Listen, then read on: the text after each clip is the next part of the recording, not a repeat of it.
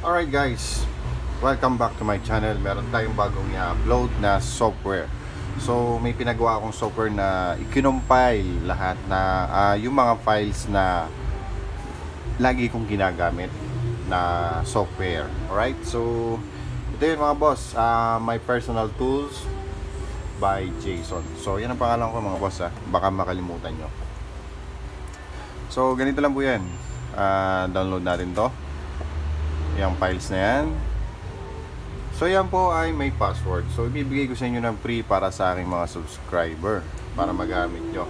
So wala nang tanong-tanong kasi pag kayo nagtanong sa akin, hindi po kayo interesado sa pagre-refer. Gusto nyo lang i-explore kung paano. Kasi pag nagtanong kayo sa akin kung paano gamitin to, kung may tutorial to, wala po. Wala akong i-PPM sa inyo. Kasi kung ikaw po ay technician at interesado, kaya mo pong tawag dito, kaya nyong mag self-study at kaya nyong i-explore yan. Alright? So yan, kasi ganun ako hindi ako pala tanong. Minsan lang ako magtanong pagka talagang sumakit na ng gusto ang ulo ko. Right? So ayan, na-download ko na yung files. Then ito yung files na makikita nyo. Okay? So pakiturn off muna ng inyong antivirus. Paki-disable muna. Enable until next restart. And Defender, paki-off ng inyong Defender muna kasi kakainin yung loader, hindi po kayo magkakaigi. So pwede nyo naman kasi i-extract uli yan. Save nyo na lang yung password. Alright? So ayan mga boss, start na tayo sa loading.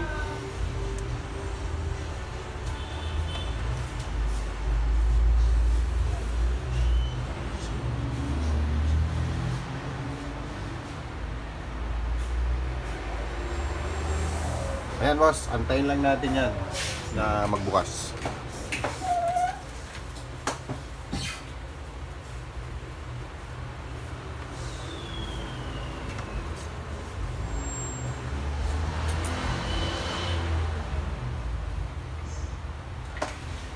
So mga ano yan, mga 3 minutes.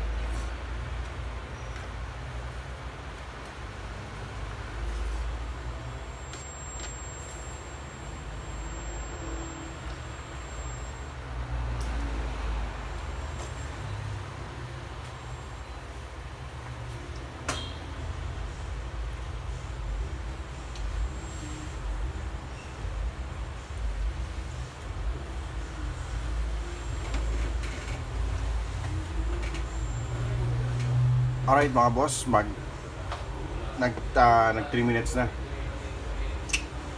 Okay, yan po ang lalabas sa sa desktop nyo pag So yan po ang pangalan ko. Click nyo lang yan. Pag meron kayong gustong itanong sa akin or kailangan, pwede nyo ako PM. Welcome po ako sumagot basta hindi ako busy. Alright? So yan po ang aking Facebook. So hindi naman ako madamot mga boss So hanggat kaya ko mag-share sa inyo at talaga namang gusto kong i-share yung mga bagay, i-share ko. Alright, ito po yung aking YouTube channel. At pag meron kayong gustong explore or tutorial, meron po dyan, meron mga diagram, meron tutorial FRP bypass at mga page software tools kung kailangan nyo po. And kung ano-ano bang mga kalokohan na pinagagawa ko. Alright? So yan, FRP bypass and mga tools, kung paano tayo mag-program, meron din po dyan. At sapakan, meron din po. So balik tayo dito mga boss. At ito po yung nag-compile ng mga files na lagi namin ginagamit. Alright? Si Boss Daybong. Pag kailangan nyo po ng Arduino, PM nyo lang siya. So seller po siya ng Arduino at tsaka po MEDIATEK software. PM nyo lang po siya mga boss. Alright, so sa mga subscriber ko, meron akong surprise sa inyo mga boss. So siyempre, unang sahod ko sa YouTube, pag nakuha ko na yon, meron akong surprise sa inyo para maibalik ko sa inyo yung mga blessing na natanggap ko. Okay? Kayo muna bago ako. So dito tayo sa Fake iOS Ulap Tools. So guys, don't forget to subscribe to my channel and paki-like na rin po ng aking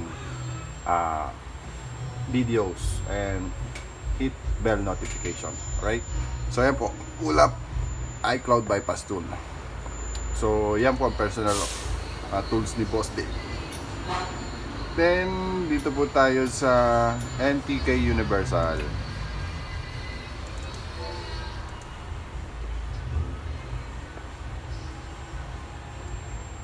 So isang loader, hindi na kayo magpapakahirap magbukod-bukod na ano. Okay, so yan, it looks like MTK Client kasi MTK Universal V5. So kaya nyo yung explore kung paano. So erase FRP shortcut. So alam nyo na pagka erase FRP, MTK, hold volume up and down. Okay, so try nga natin. Yun, erase FRP. So wala pa tayong hawak na model na unit para ma-testing natin. So ayan po instruction, volume up and down.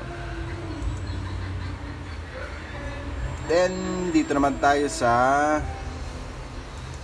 isang software. So MEDIATEK FRP tool. So ito po mga ito ay tested na po yan mga boss. So yan, sinashare ko sa inyo para magamit nyo kung anong ginagamit ko din. PM nyo lang ako kung saan yung hindi malinaw. Okay? Ayan mga boss, may mga tutorial naman dito nakalagay.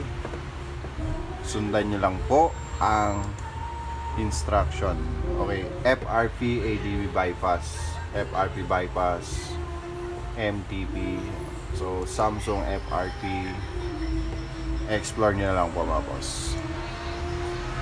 Kasi magtatagal tayo kung hahabaan ko pa explanation. Okay? So, FRP Samsung Qualcomm. So, pag sinabing FRP Samsung, FRP bypass ang pinag-usapan. Meron din tayo niyan.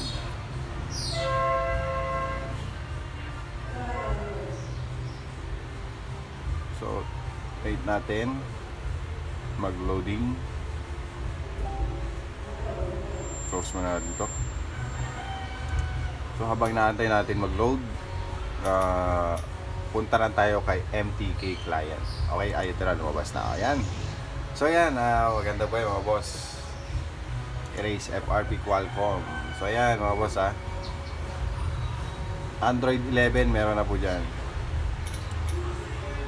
So MTK Client. So ito po yung naantay nyo mga boss. MTK Client 5.3 latest version. So yan mga boss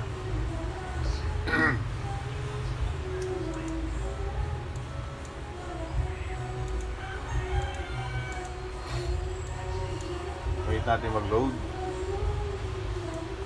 So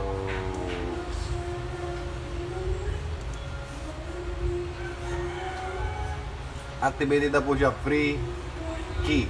Free activation key po yan mga boss. Alright, so yan na mga boss, permanent na po yan. Okay. So yan, ibig sabihin po 5.3 na po yan at magagamit po yan. So Boss Dave, shout out po sa iyo. Salamat po sa ginawa mong software. So alam ko pinagpaguran mo 'to. So donate lang po kay Boss Dave kung gusto niyo magpagawa ng sariling software. sariling loader ng software. Alright? So, try natin to. So, ito yung hot na hot kasi na pinagkakaguluhan nyo sa internet eh. Kaya tumili kami ng selling nito. Alright, so start natin kung may lalabas na error. So, wala po. Ibig sabihin, safe po siya. Ibig sabihin, magagamit nyo po yan. Okay. So, yan mga boss. Sabihin nyo naman, pinagdadamot ko pa yan. Hindi po mga boss. Para din sa inyo yan. Medyo malaki kasi yung ano. Right, now dyan. Try natin sa Vivo. Try natin ang Realme. So, yan po. Marami pong model. MI, Huawei, Infinix, Tecno, Asus, Lenovo, B-Smart. Right. So, yan po mga boss. Erase FRP. Start. Tayo nag-erase FRP. Okay, yan mga boss. So, sana nagustuhan nyo po yung software na yan. At sana ma-enjoy nyo po. At don't forget to subscribe to my channel. Right?